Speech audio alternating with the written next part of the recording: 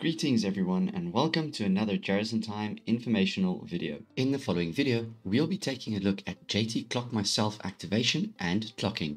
To download the JT Clock app, go onto the Play Store of your phone and search for JT Clock, then install the app. Once we have opened the JT Clock app, it will display a loading screen where it informs us that the app is busy syncing. Once the syncing is done, the app will proceed to ask us for permissions. For the app to work correctly, please allow all permissions that are asked for. For the first permission, we will be selecting the while using the app option for the pictures and record video permission. Then for the device location permission, we will also be selecting the while using the app option, and for the access to photos and videos on this device permission, we will select allow. After the permissions, the app will take us through to some of its features. We can then read each of them and select next. And on the last one, we can select start. Now that we have opened the app, we have 4 options that we can work with.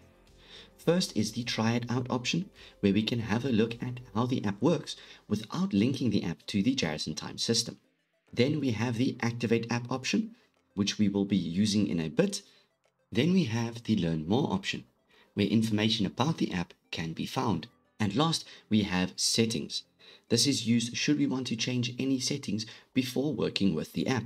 We will then select the activate app option. On the activation window, we will need to enter a code to link our JT Clock app to the Jarrison Time system. This code can be provided to you by the Jarrison Time system user. Once we have the code, we will insert it into the given text box. Please note that the dashes between the numbers must be added as well. Then, once we are done, we will select the Activate button. The app will load and inform us of a successful activation. Should the activation not work, the app will also inform us that we will have to contact the Jarrison Time system user for assistance. The app will then display the terms and conditions. We can then read through it. Once done, we can then select I agree. The app will then do another connection check with information sent and received. Once done, the app will log into our clocking window. Here we can select the clock in button. The app will search for our GPS location, then inform us if the clock was successful or not.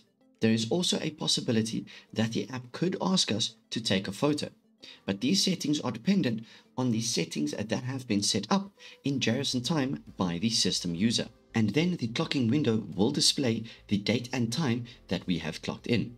Should we want to clock out, we will select the clock out button. The app will search for GPS location again and inform us if the clock was successful or not. And after that, we can see the date and time that we have clocked out. That will be all for the JT Clock informational video. Thank you for watching and goodbye.